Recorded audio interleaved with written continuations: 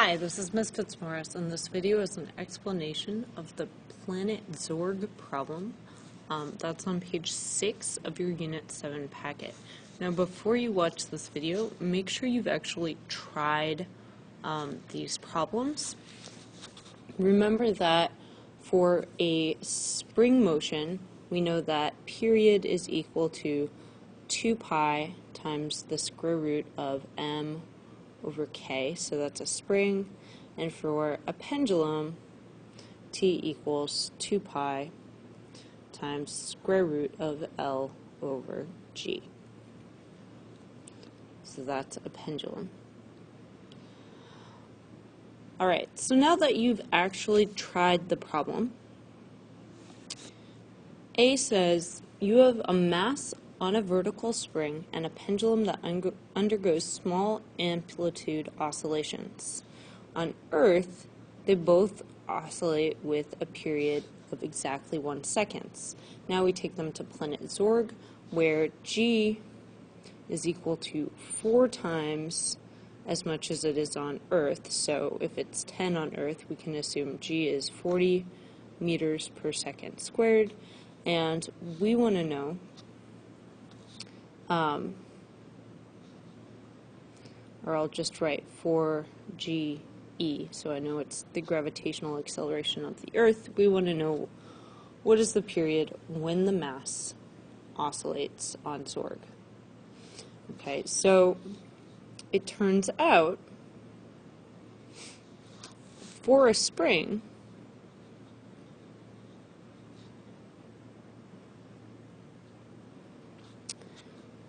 T equals 2 pi, as we said before, square root of m over k. Okay, if mass won't change, and presumably it's the same spring, so k won't change either. And if on Earth t was 1 second, then everything's staying the same and our time is still 1 second. For part B, it's asking about the pendulum. And we know for a pendulum,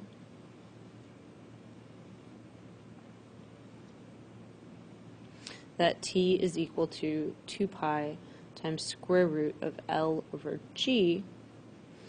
On planet Zorg, we have t equals 2 pi times the square root of L over 4 GE.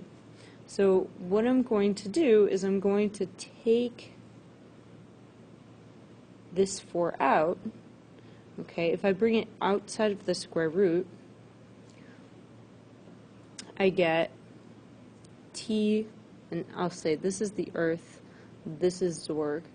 T Zorg is equal to, I'm taking this outside of the square root and it becomes a factor of 1/2 times everything else, 2 pi square root L over GE. And so it's 1/2 as big as it was on Earth, and so the period on planet Zorg will be 1/2 times 1 second, which is 0.5 seconds. Alright, so C says if we gave the pendulum the same angular displacement on Earth as on Zorg and release it from rest, how will the speed at its lowest point compare? So we have on Earth this pendulum, we let it go from a certain angle, and at some point it will be going towards the middle. It'll be at a certain speed. And I'm going to call that speed v Earth. Okay, I know that to find this speed, I can use conservation of energy. And anytime you see a pendulum and you want the speed at the bottom, you should think about conservation of energy. So I have sigma E naught equals sigma E. And I have, at the beginning, just gravitational potential. So I have mgh equals 1/2 mve squared. Okay, and I can solve for VE. Of course, my m's go away. I can multiply both sides by 2, and I have 2GH equals VE squared, and I can take the square root of both sides, and I have VE is the square root of 2GH. Now on planet Zorg, and don't forget this is G of Earth, and I'm going to label that even in my answer. Okay, so on planet Zorg we have almost the same situation. We have this pendulum, same length, same angle. So this is the Earth, this is Zorg, and we again want to know the velocity. I'll call it Vz at the bottom. And once again, we can use conservation of energy. So sigma E naught equals sigma E, except that since we're on planet Zorg, our gravitational energy will be mgzh. Okay, that's the acceleration due to gravity on planet Zorg, and that will equal 1/2 mvz squared. Okay, but we want to be able to compare it to the gravitational potential from the Earth, and so we know gz is 4ge. So I have, again, I'm going to just do away with my m's, and I can solve for Vz, and you will see that I get almost exactly the same thing as I got before. I have Vz equals the square root of 2gzh,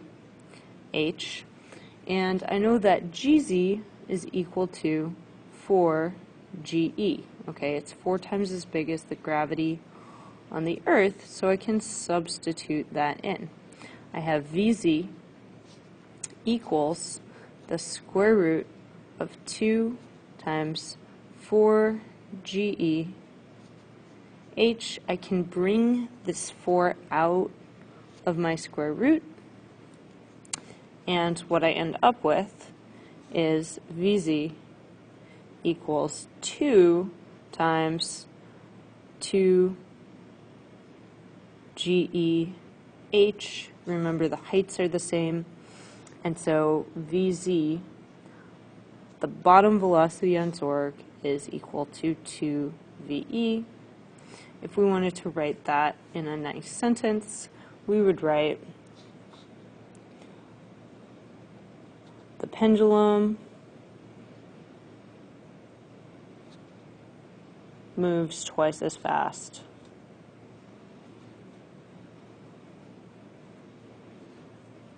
on Zorg. Alright, so D says the simple pendulum can be used in various ways to determine the local value of G. Okay, can the mass on the vertical spring be used to measure G? And so the answer is basically, if we can get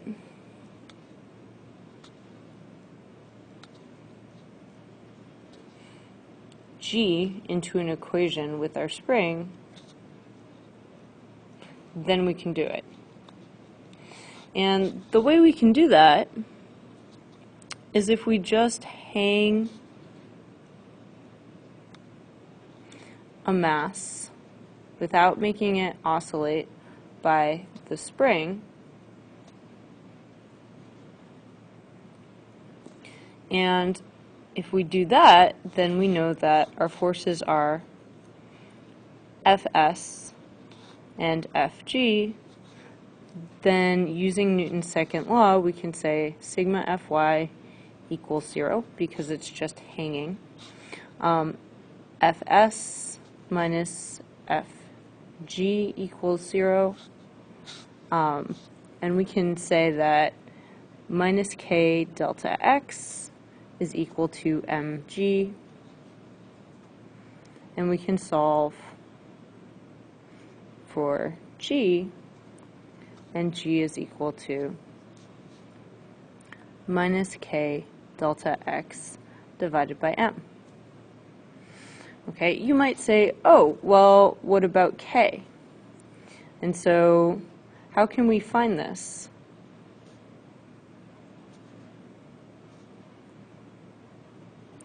And the answer is make the spring oscillate.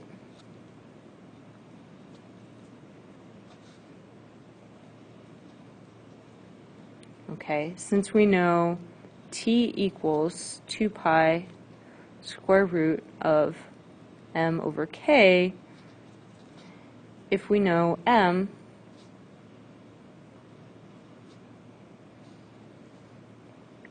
and we measure the period,